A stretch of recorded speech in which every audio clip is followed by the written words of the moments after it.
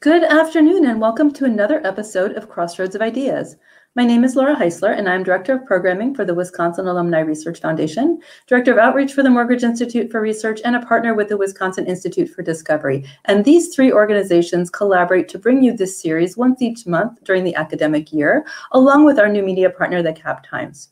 Before we get started this evening, I want to mention that we have another episode coming up in April, on April 20th. You'll want to mark your calendars. That one's going to take place at 7 p.m. And if you got an email for this edition of Crossroads, you'll get one for that one as well. We'll be talking about Earth Day in the context of climate change and how it affects underserved communities and how we all can collaborate to deal with the impacts of climate change. So more to come on that.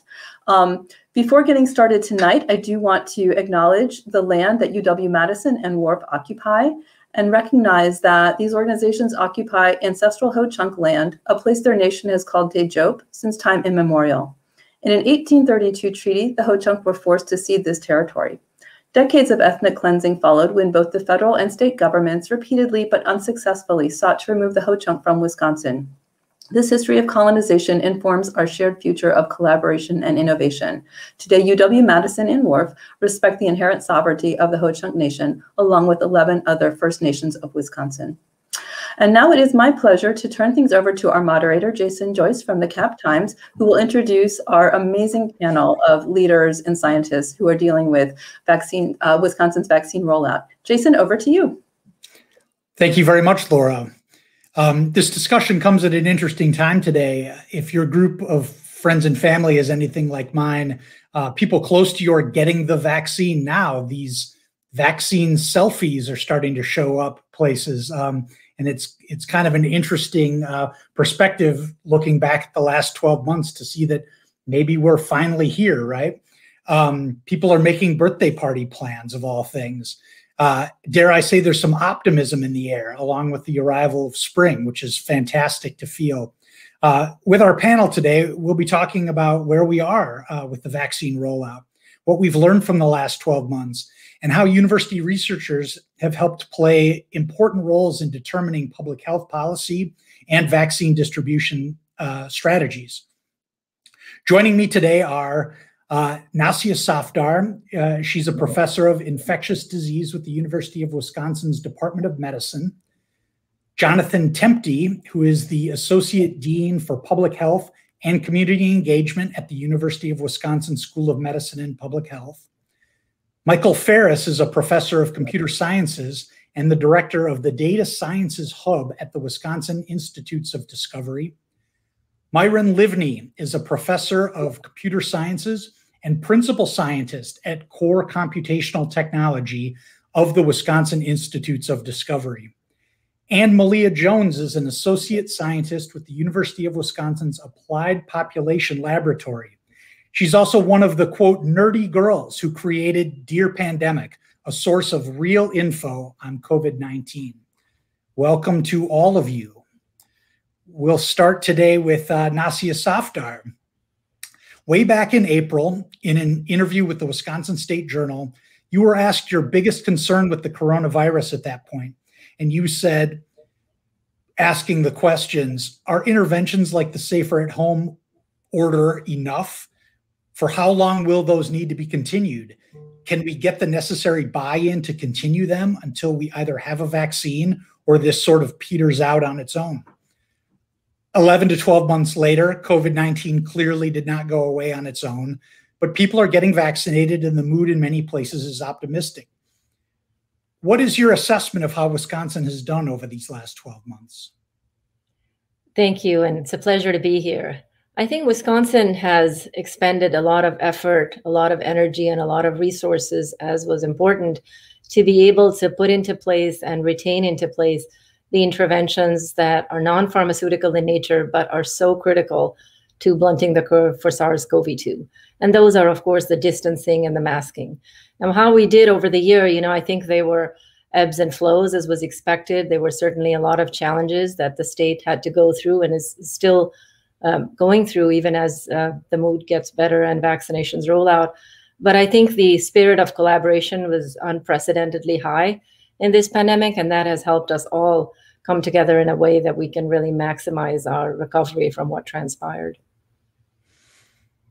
Jonathan Temte, a significant concern of the coronavirus is that it does not affect all populations equitably.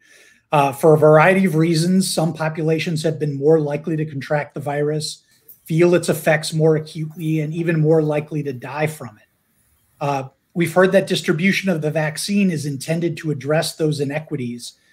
Are these priorities introduced to you as scientists from policymakers? Are you hearing about these concerns from leaders and officials, or do you have a voice on the social issues coming to the table as advisors?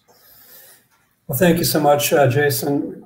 Really important question. And taking a step back before I answer it, as with almost everything in medicine, there are huge disparities based on race, ethnicity, socioeconomic status, and so on. And as you mentioned, we're finding great disparities in terms of cases, hospitalization, and death. For example, in our state of Wisconsin, our Native American population has 2 times the hospitalization rate and 1.5 times the death rate of our white population. And across the entire United States, over the first 6 months of the pandemic, people on average lost a year of their life expectancy. But that wasn't equal. Black men lost 3 years, Black women 2.3 years, Latinx men 2.4 years. So we just have to keep in mind these are really important. But you were asking, do policymakers inform the scientists? It's actually the other way around. It's the scientists that inform the policymakers. I've had the pleasure of working with CDC on their advisory committee on immunization practices work group on COVID-19 vaccines. And the information coming from epidemiological studies emerged very early. So back in May and June, we were already talking about the disparities when we were starting to look at immunization policy. Our work group helps to formulate policy options for the larger advisory committee on immunization practices that form the recommendations, and then it goes to the policymakers. So I think the important thing here is the science really kind of, in the best situation, will drive policy. Unfortunately, that isn't always how it works out. And I'll just finish up by saying there was just a paper out a couple days ago in the Morbidity and Mortality Weekly Report, that's the CDC journal, and indicates that the vaccine, since it started flowing, has flowed inequitably toward higher socioeconomic groups. And so we are maintaining this disparity despite all of our efforts to try and circumvent that.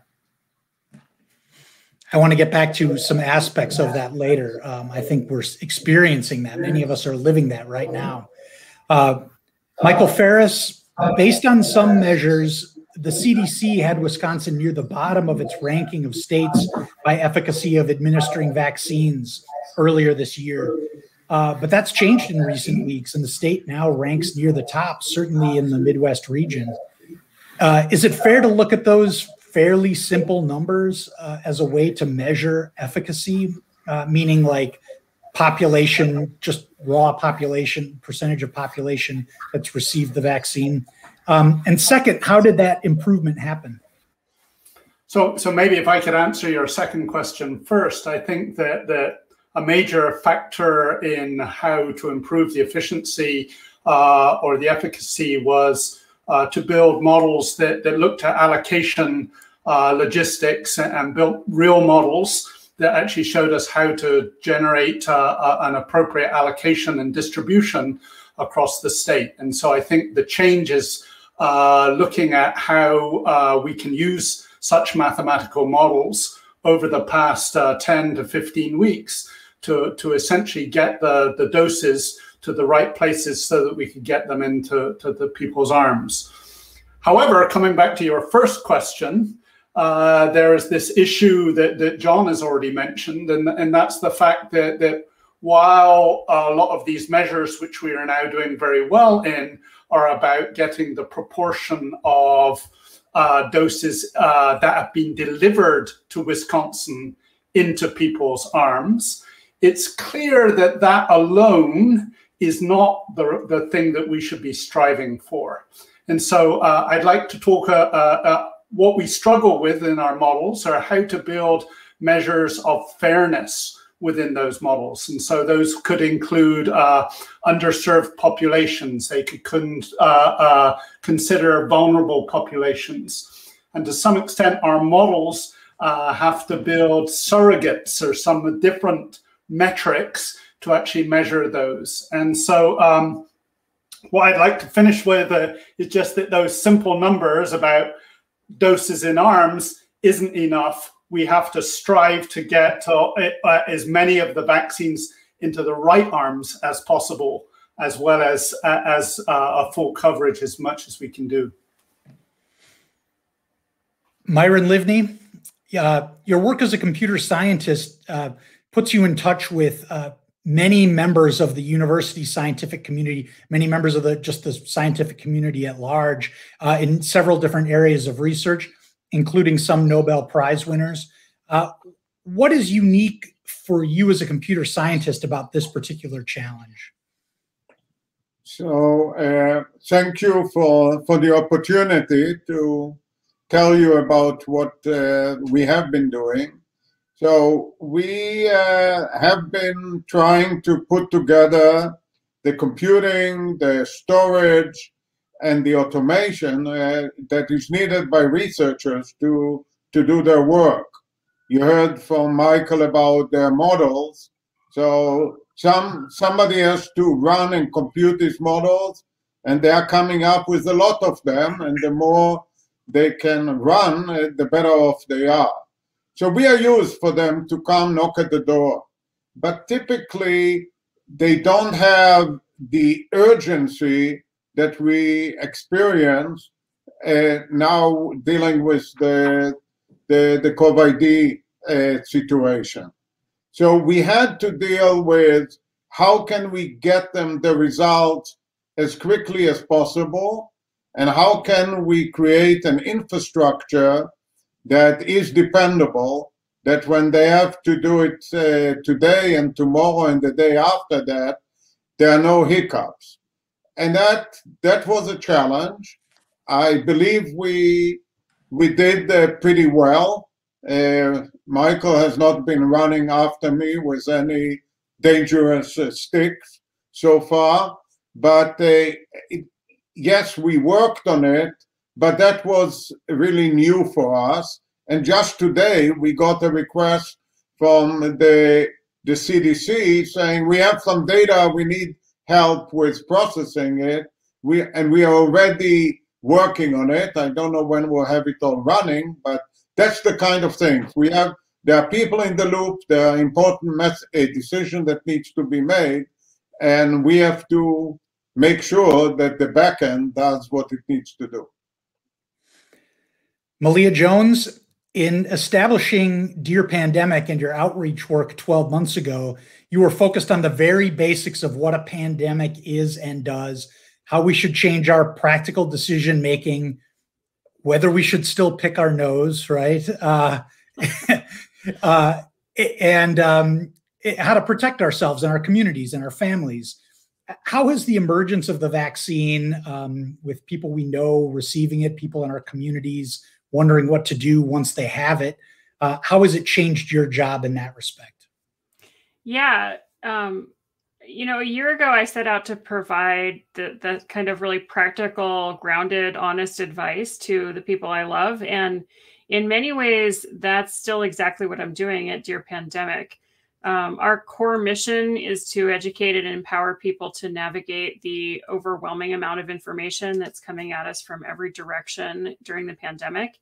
And the emergence of vaccines has just set off a new phase in how we need to navigate. There are all these new guidelines, new questions, and most especially, there is a lot of new misinformation and really targeted disinformation about the vaccines themselves. So we're now spending a lot of our time answering questions about the vaccines, but they still focus on those really practical, grounded questions like, what are the side effects? How can I prepare for my vaccine appointment?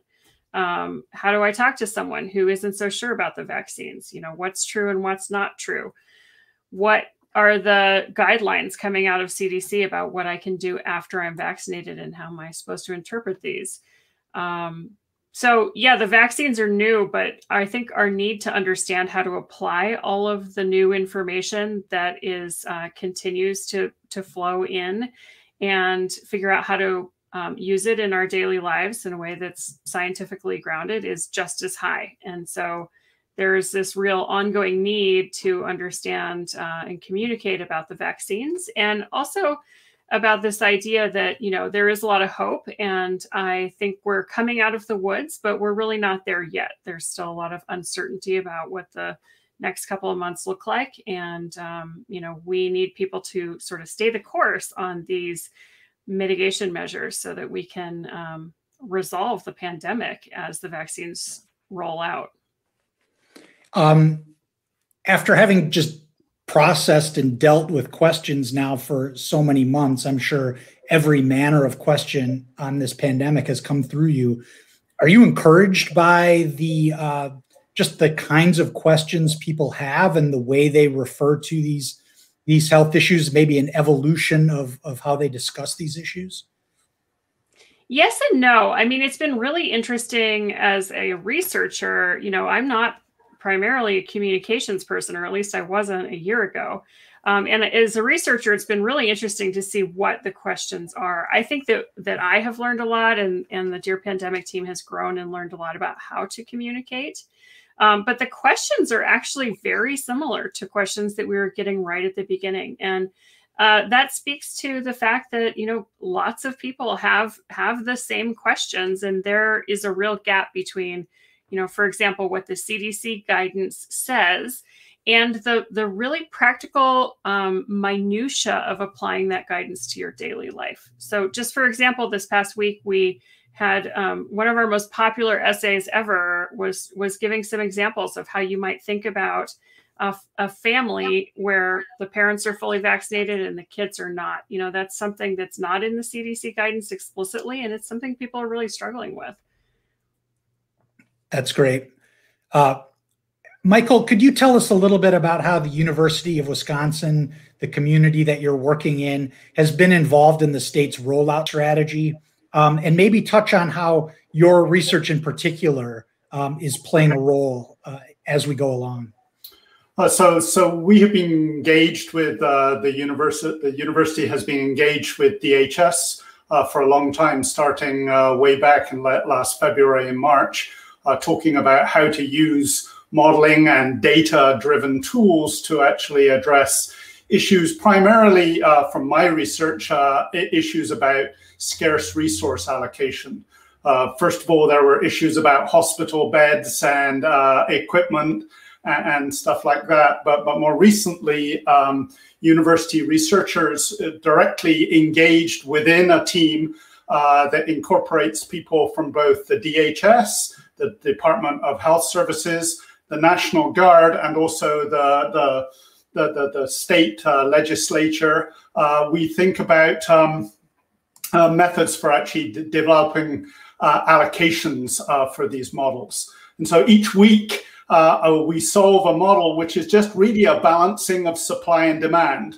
All of the multitude of vaccinators or hospitals, clinics, and pharmacies fill in a survey that actually detail their requests for vaccines.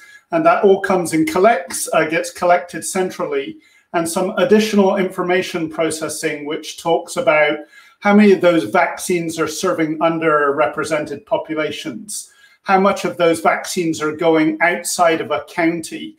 All of those kinds of information are then processed. And I get this great big stack of data that then comes in, and then I solve the supply demand question as well as I can. One of my colleagues, Greg Engel, turned around and said, he said one week, he said, you did a really great job with that allocation and nobody's satisfied.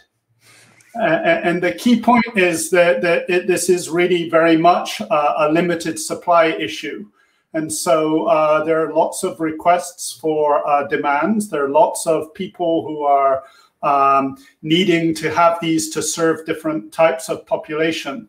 And we have to struggle with how to balance all of those different things whilst maintaining some fairness of the allocation. And so my research, constrained optimization, how to do that in better ways, is a tool that helps decision makers make decisions. The tool itself doesn't make the decisions, but it aids decision makers in making better decisions about that allocation. Miron, your work speaks to some of that as well, in that you could be doing a great job as a computer scientist, really groundbreaking stuff. But if maybe the information that comes out of that research is distasteful to the public or to other stakeholders, it doesn't reflect well, I guess. Do you dwell on that as a scientist, or are these things that you're aware of, sort of society is discussing this problem much more than many of the other things that you work on? Yes, but we get our motivation and satisfaction by enabling Michael, who can enable the decision maker. And I think it's important for everyone to understand that science today is multi-layered, and they are the one at the front that make the decisions that are visible to the public, but there are many layers underneath it that enable them to make what we hope is the best decision. So we are satisfied, and we are very happy to make the Michaels of the world happy and others on campus, and then not worry about who Michael makes happy with his wonderful optimization work. So I think this is something that not everyone appreciates, that if we don't deal with this supply chain of capabilities, then we cannot do things at the top. And everyone has to contribute to it, definitely on the computational. I'm sure it's true for other domains, but what I say is applicable to the computing that we do. Nasia, we've talked a little bit about collaboration here, and again, often you've been in a role as a public-facing member of the UW scientific community. Is there a balance to be drawn between sharing the research, sharing what we know, but also during a pandemic, advising people, and in some cases telling people what they don't want to hear, which is they're doing things incorrectly or they need to be more responsible? Thank you for that question. I think the principles that most of us try to adhere to, you want to be accurate, you want to be concise, and you always want to consider the audience. If you're speaking to the public, it is important that subject matter experts really try to interpret the data in a way that the public can easily understand, rather than relying on potential misinformation that can happen through multiple channels. Whenever feasible, I think if you're asking the public to engage in behaviors that are not easy to sustain, I think you want to be positive about the why behind those behaviors and why it's important to do that and for how long. But it is equally important to be candid about the things that we don't know. I think one of the most humbling things about COVID has been that, we thought we were treating it as an acute infectious diseases respiratory condition. You get sick for a while, you recover, and that's sort of a very finite time frame. But in fact, what we're learning now is that many, many people will have symptoms for several months after that. And no one had any clue about that until these reports started coming out. So I think acknowledging that there's much we still don't know, there's a lot we're learning, but then I think ultimately our allegiance is to the truth. Jonathan, in that same vein, I think scientists at times like these are often called upon to make predictions. I mean, I want to know if I'll be able to go to my kid's middle school band concert, or well, maybe not that, but a nightclub, a concert at a nightclub or something like that. Are those fair questions to ask of you and other scientists? They are always fair questions to ask. I'm not sure how fair it is of us to try and give an answer that is too prescriptive.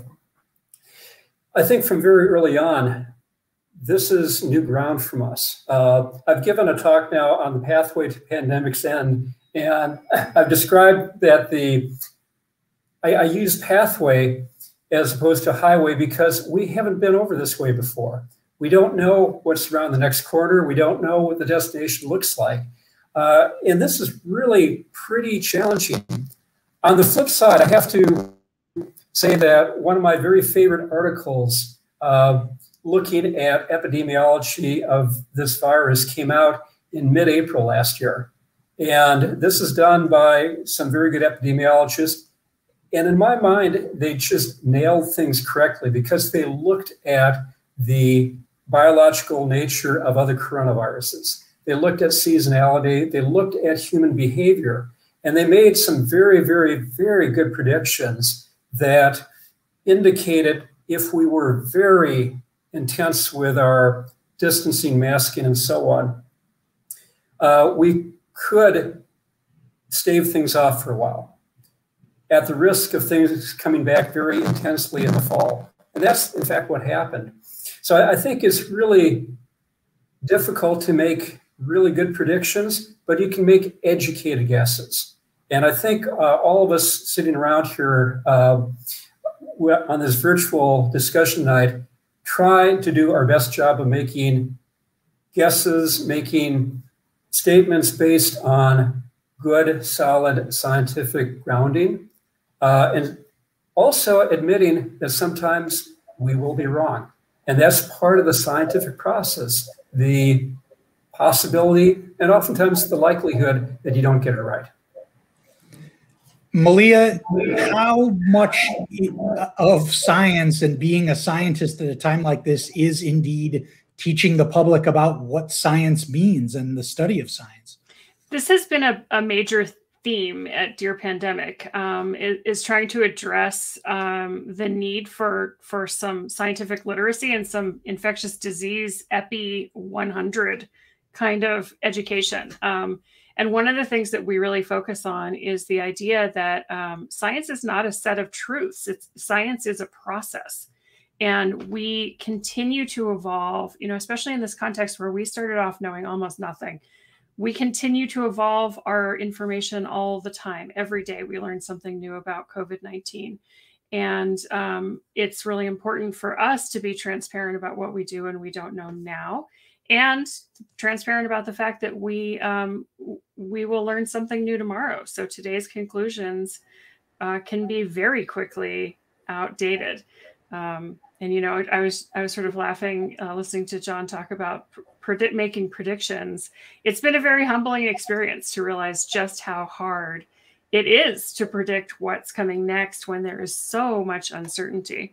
As a matter of fact, I've started keeping an 8-ball on my desk just to remind myself that it's very hard to predict what's coming next when there's so much at stake and so many different factors changing. We keep hearing that day back, you know, a year ago when Anthony Fauci, you know, said, I don't think people need to wear masks. I mean, he's going to wear that for a long time from, I think, people who don't understand that science is a process. That's an excellent point. I want to get into a little bit of the ethics of seeking vaccines, because I think that's a reality in our community right now. And it speaks to a lot of the different threads that we've brought up already this afternoon. Nasia, I'm wondering if you can speak to this just from a perspective of trying to get vaccines out to as many people as we possibly can. Should we as individuals be making these calls to Walgreens or trying to, you know, get in line, even if our group isn't up at this point? How should we be approaching this? You know, I think we wouldn't have to make these decisions if supply was adequate. So the only reason that vaccines need to be prioritized the way that they're being allocated is because we don't have enough supply.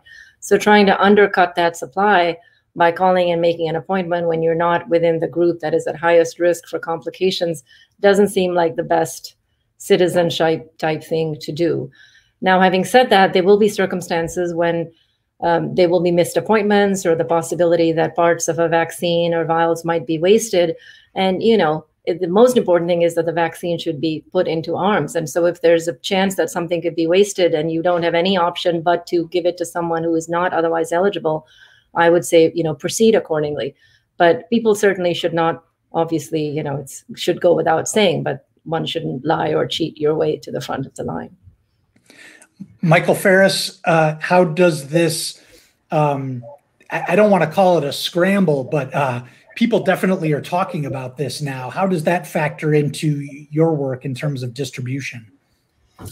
What we work at is to try and understand what are the appropriate changes in terms of the people who are being prioritized at any one time. And I think that firstly, you don't want to waste scarce resources, as Nasia so eloquently said. But secondly, what you want to make sure is that the right resources are there at the time when people need them. And so there are lots of underrepresented places or people who are at higher risk of the disease. And what we want to make sure in our allocation model is for the fairness is that we ensure that an appropriate number of vaccines are actually delivered to those locations.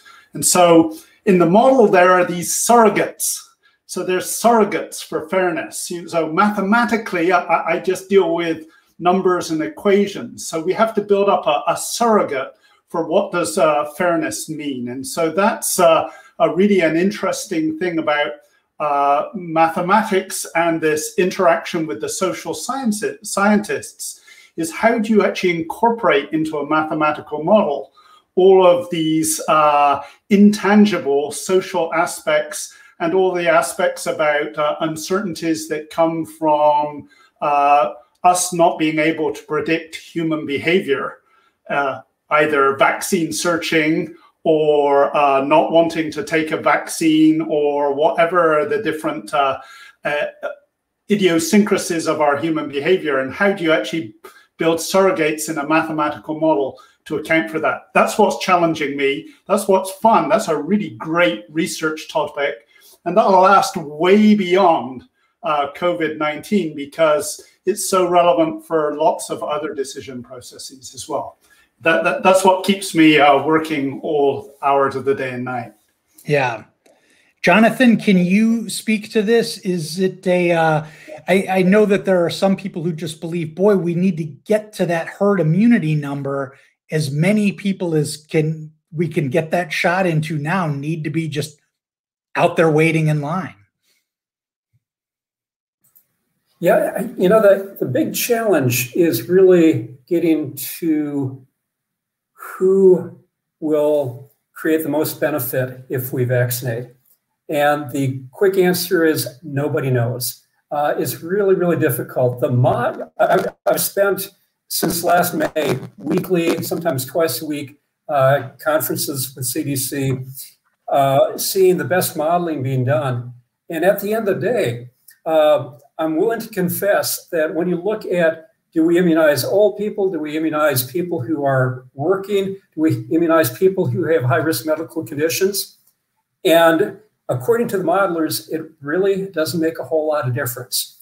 When you take a step further and you start asking the question, should I immunize somebody who is likely not to acquire this because they have been safe and are not likely to spread it? Or should I be immunizing somebody who's young, mobile, and likely to spread this to 4 or 5 other people? Where should I go? And we just don't have those answers. So at the end of the day, we live with a lot of uncertainty. So I think if you take it a step further, it's really important to get as much vaccine out to as many people as possible. And I think I'm trying to get back to your original question, Jason. We want to try and get up to what's called this herd immunity threshold.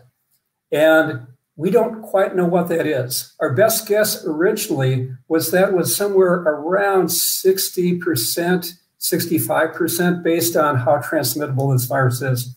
But then we had the wild card thrown in by these other variants of concern. You've heard of the B117 strain out of the UK, which might be as much as 1.4 or 1.5 times more transmissible. Well, what that does is it forces that herd immunity threshold upward. So now we're looking at maybe 80%. So at the end of the day, what's really, really important is to get as much vaccine out as quickly as possible to try and slow everything down, with a hope that we do eventually get up to that 80% immunity, either obtained through infection and recovery or more preferentially vaccination.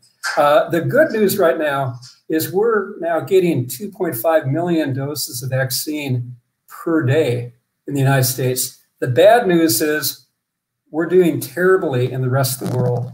And this is a global pandemic, and it's experienced by everybody across the entire planet.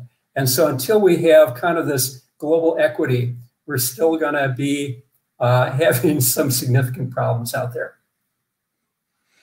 Malia, how do we learn from this process of, not just vaccine distribution, but the way people communicate to each other about getting their vaccine? How do we learn from this to make sure that next time is better?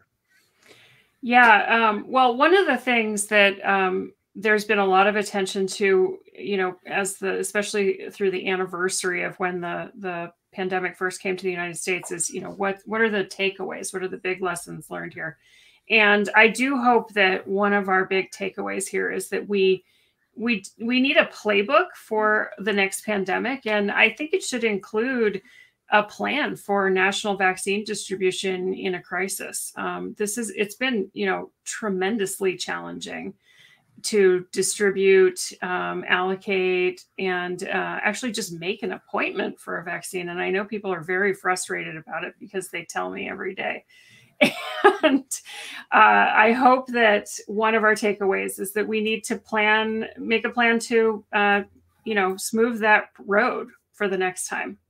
More generally, communications about the pandemic, I think as a scientific community, we have learned a tremendous amount about the need for scientific literacy and for citizens to just engage with the scientific advice that's out there in a way that's critically thinking and helpful for public health. And I actually have a lot of hope that words like herd immunity is what my little niche area of science that I've been studying for years. And now it's like dinner table conversation. So I think we've all learned a lot about infectious disease. And I think that could be helpful going forward to the next pandemic.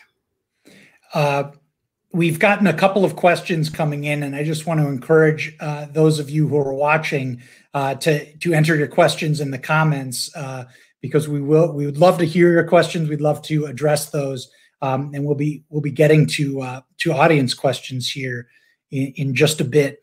I just wanted to go back to that herd immunity point again, and how much random people are seemingly experts on it. We understand these things now that we never used to. Jonathan, without asking you to make a prediction, how are we doing on our way to herd immunity? Do you think we're heading in the right direction? How much of an alteration do we need to make in our habits here? I think we're absolutely heading in the right direction. The really good news, and Malia can probably comment on this, but if you just watch that epidemic curve, the number of cases per day, and when it's going down slope, it means that on average, each person is transmitting to less than one new person. That's a good thing. So for whatever reason, we're on this downslope. It could be seasonal. It could be an awful lot of the people who are spreading have already come down with this. And, some of the power is out of the epidemic. And part of it absolutely is the fact that we're putting out so much vaccine right now. The hope is, and the projections are, that by about midsummer, July sometime, that we probably are going to hit that percentage point, which we call herd immunity. That's a theoretical construct. We think it should work. This will be a really good test for that. What I can assure you, though, is we know it works beautifully with measles. Measles is the most transmittable infectious disease out there.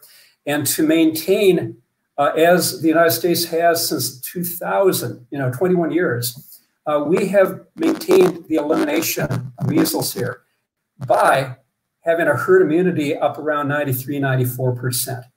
And we know this works. We're just not quite sure at what level we need to be with SARS-CoV-2, but we do know it's probably higher than 40%. We know it's probably less than that 90%, but we're going to get there. And my fingers are really, really crossed that we get there as soon as possible. Nasia, Safdar, what are the dangers here? Where are the pitfalls as we have a population that is partially vaccinated, but increasingly so now, seemingly every day?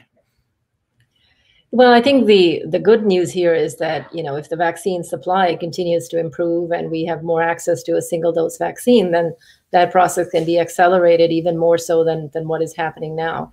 I think the challenges that will happen at some point already are there is to what extent will people embrace the vaccine? We're already hearing about some that are and a considerable proportion that for, sometimes very good reasons are unwilling to commit themselves to a vaccine. And then there's an entirely different subgroup of the population that, despite wanting to, cannot get the vaccine because they have an allergic reaction to the components of the vaccine or some other medical reason for not being able to get it.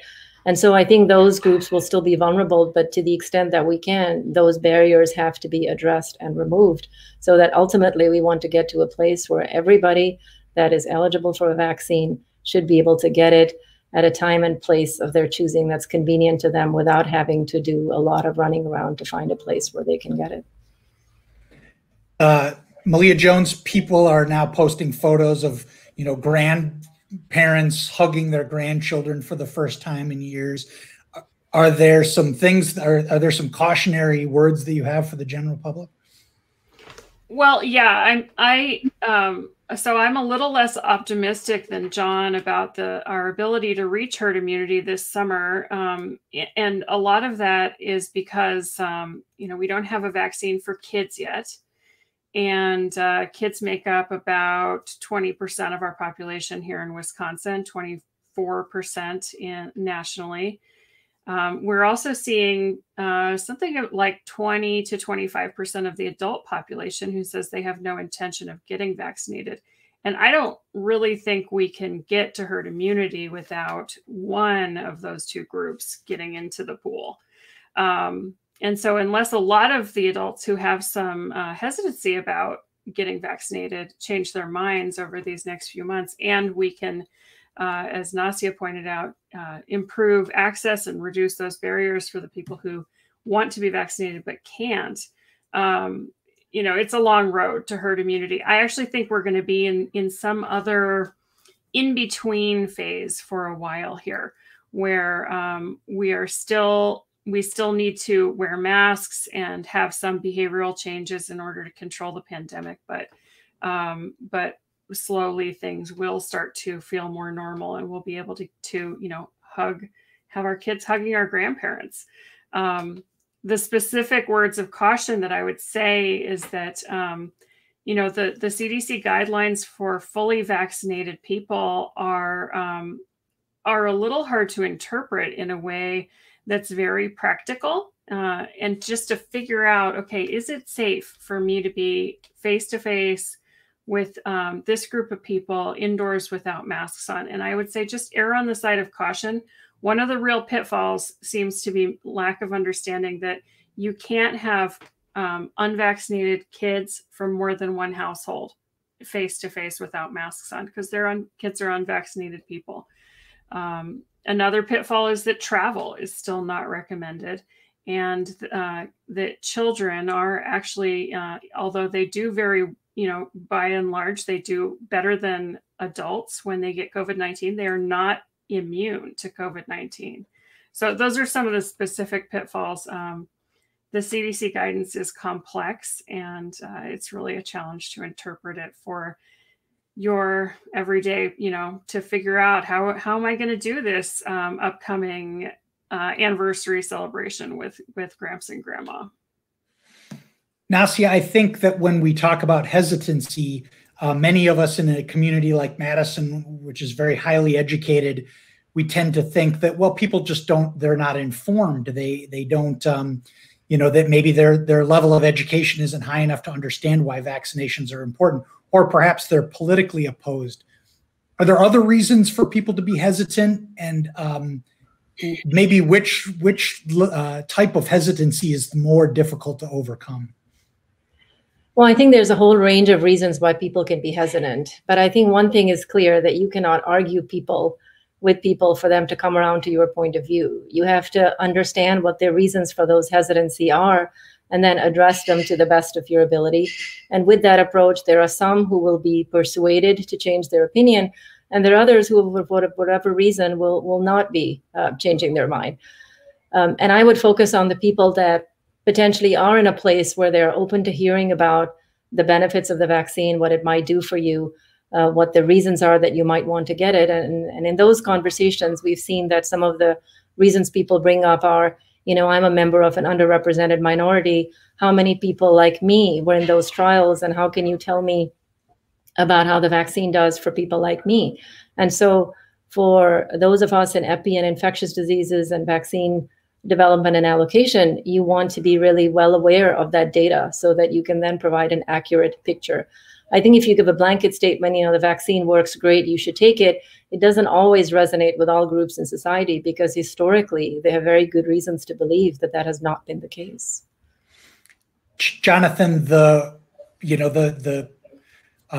process to approve these vaccines, of course, was sped up, but how much research continues on them? How many trials are still ongoing, and how much more are we learning about the ability of these vaccines to, to answer some of the questions that Nasia just brought up?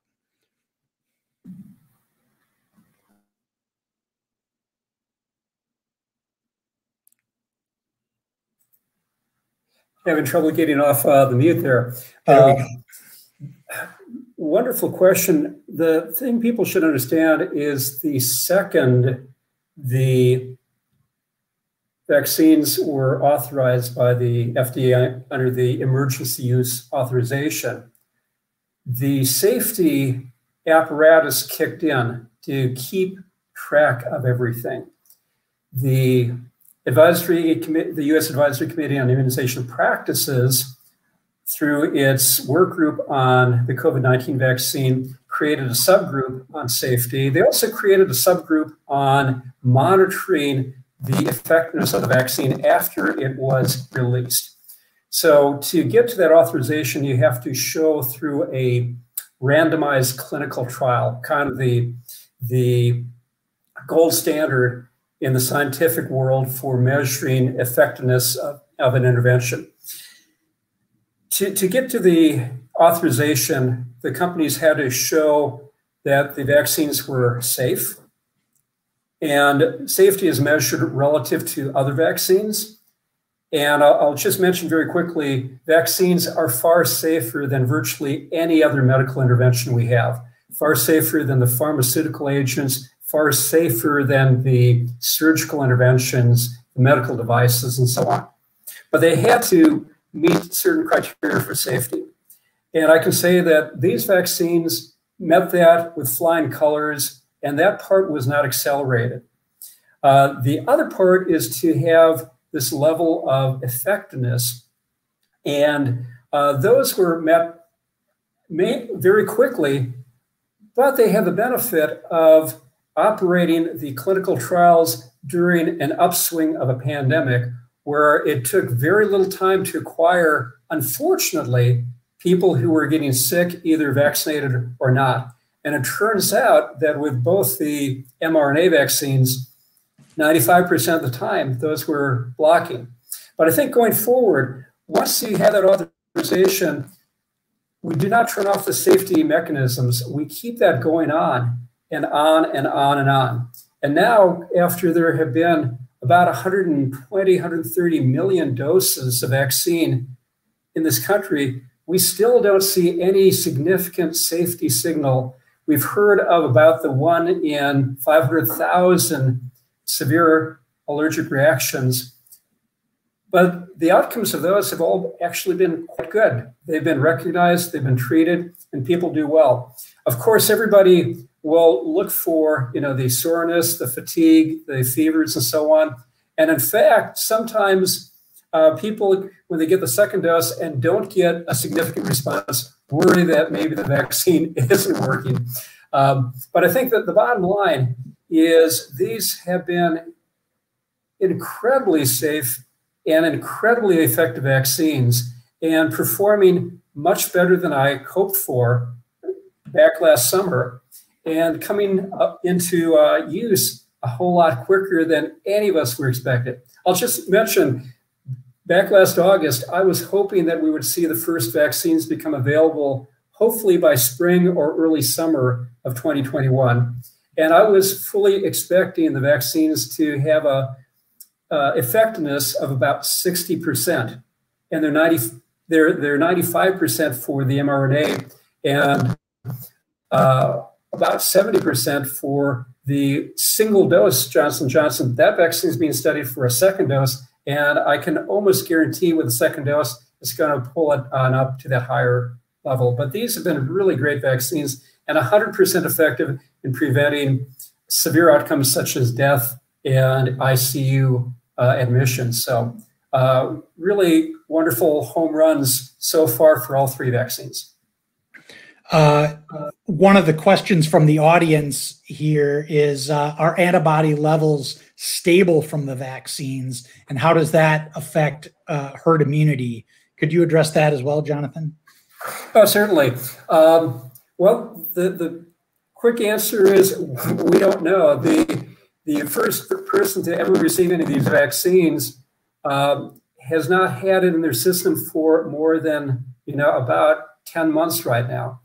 And we never quite know with a new vaccine how long it's going to last for.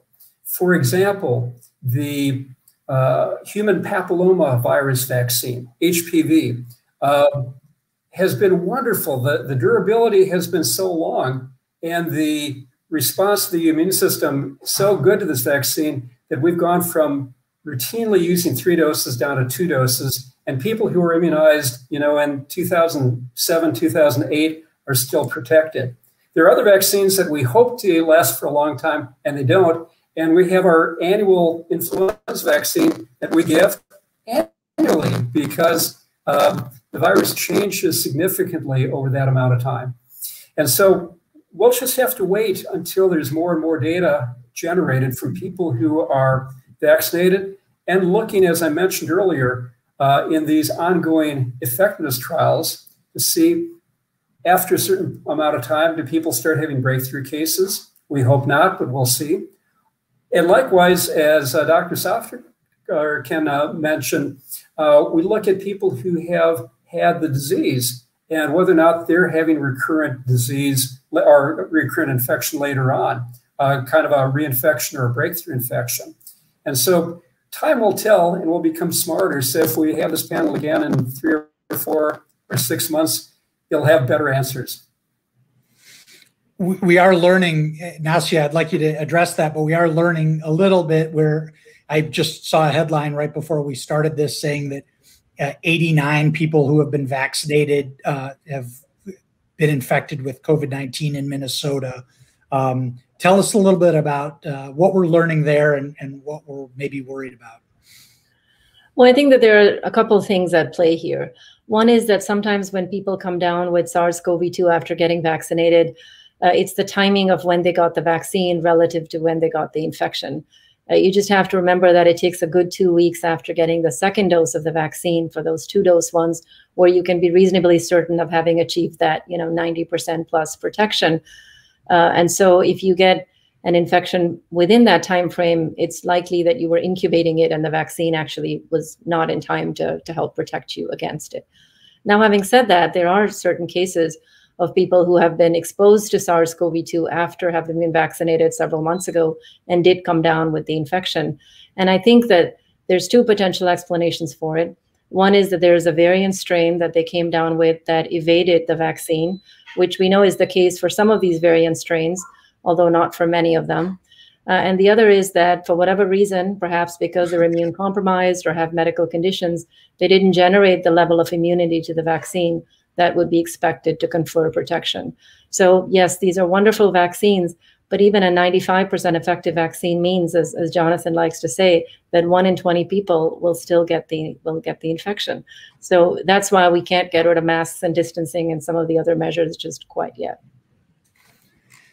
And if I can just chime in there, the other thing to note about that is that it looks like even those who get the infection after they've been vaccinated, it's not as severe as it would have been in an unvaccinated population. So there's some protection offered for at least most of those people who end up catching it anyway.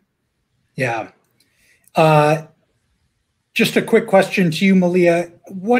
What would you like people to think about? What do you think is most important for people to think about as we look at the next 5 months? Someone brought up the 5-month period of time here.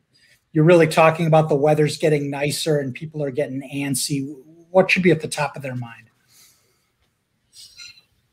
Well, I would say it's going to take a little more patience before we get there. It is very, very exciting to see people in my local community with those vaccine selfies and starting to see the possibility that I could actually see my friends in person pretty soon with all of us vaccinated.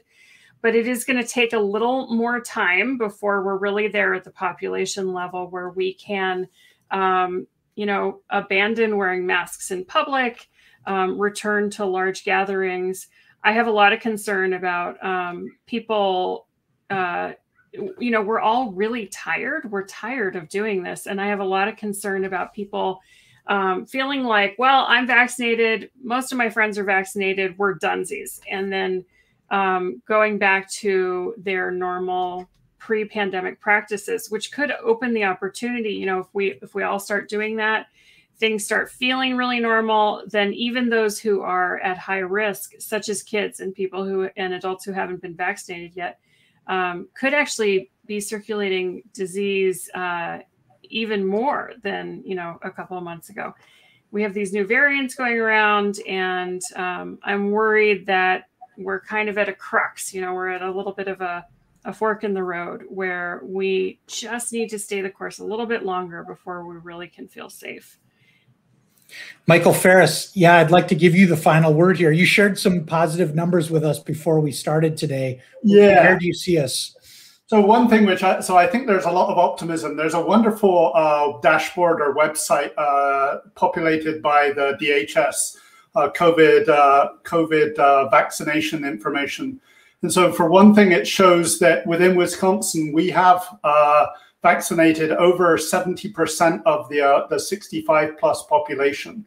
And so there are vaccines around there which are getting into the right arms.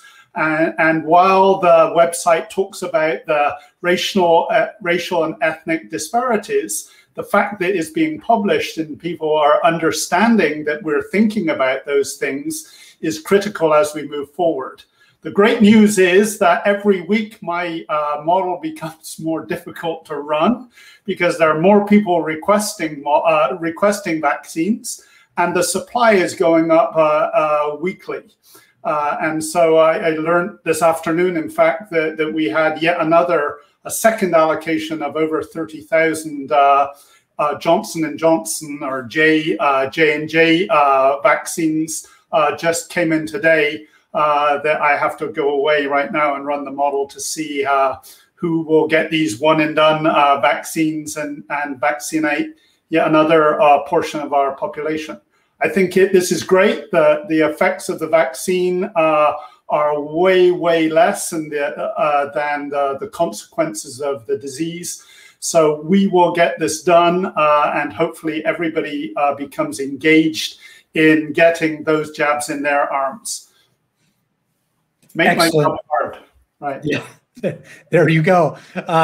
thank you all very much. This has been a fantastic conversation. I think we've all learned a lot, and the collaboration that's taking place on campus is evident.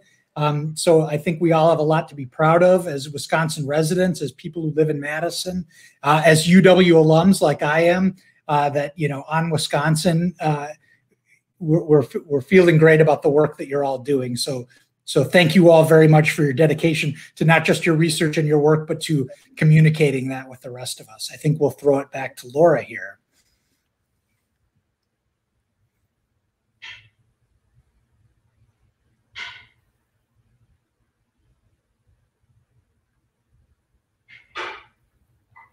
No, we're not throwing it back to Laura. Okay, well,